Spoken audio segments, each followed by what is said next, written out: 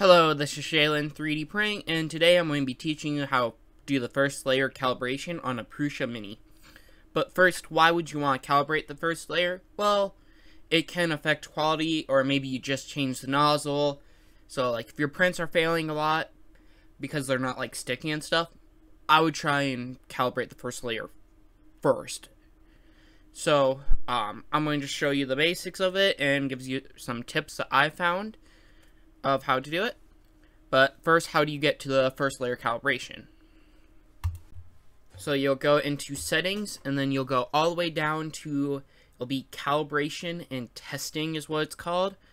And then you'll go down to option 5, first layer calibration. And then it's going to ask you if you want to load filament or change the filament you got. I'm going to just keep the filament I use for this test. And then you hit next, and then it's going to ask, do you want to use the current or the default? If you just change the nozzle, something big like that, go the default. If you're just minorly tweaking it, go the current one, and you can tweak it from there. So I'm going to just go default. The printer is going to run its auto mesh leveling bed, and it's also going to run like the default heating up and all that, so I'm going to just speed past that real quickly. So when you're doing a first layer calibration, there's two ways to move the nozzle. You can move it positively, which is up off the bed, so it brings it higher up, and then there's negatively, which brings it down. Personally, I find that you almost always have to bring it down.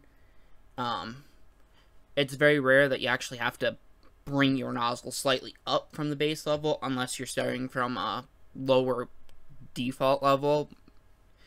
But I find most of the times you start about -1 is where your nozzle starts getting close enough for it to actually stick. So it's going to start printing soon. And what I like to do is just slowly turn the knob while keeping my head like close to the bed, for I can like see how close it is.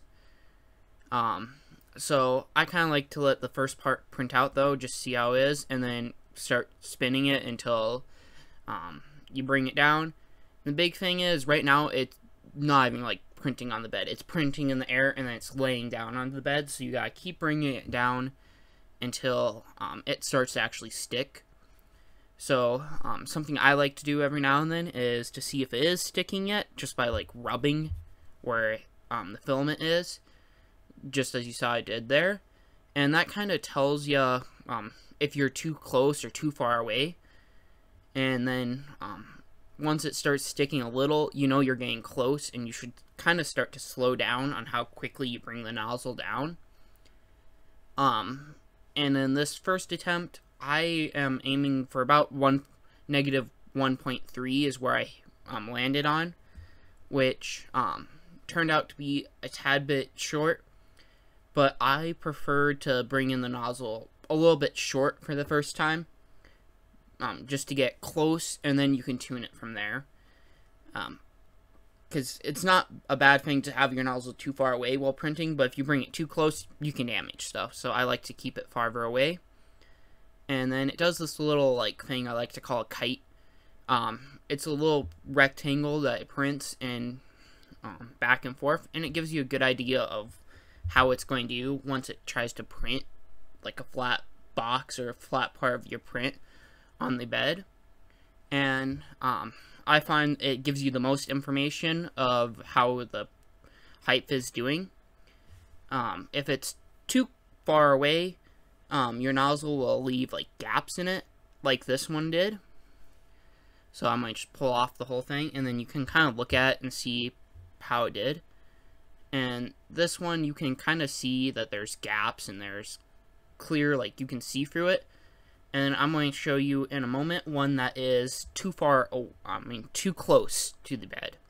And this is a test where it was too close to the bed. You can be a little too close and it not damage stuff, and that's kind of this case. And the way you can tell it's too close is the little flap area that prints. You'll start to see like little ridges and bumps form. It's just so much filament's coming out, and it's too close that it's getting bunched up. and this can cause problems with like elephant's foot and other problems when printing the first layer. And if you get too close, you can actually damage your bed like I did here once. It'll leave permanent grooves or even completely damage your hot end if it's way too close. So just be careful of getting it too close.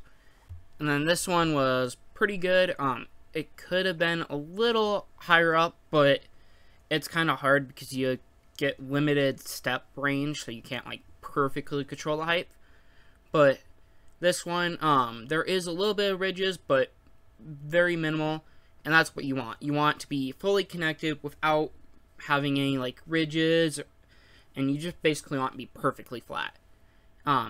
So what did you guys think of this tutorial? If you guys got any comments or any suggestions for helping other people, go and let me know in the comments. And if you liked the video, go and leave a like and subscribe. Thank you for watching.